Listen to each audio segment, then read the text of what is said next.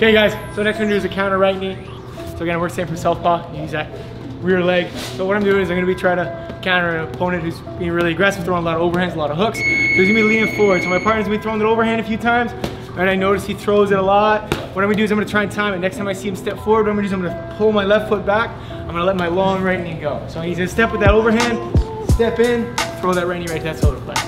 Again, he's throwing it right here. Okay, I see him throw it a bunch from here, block the third one, and step in with that knee right underneath. One more time, block, make sure we're stiff on that block, I see it. Long knee, I pull that left shoulder all the way back.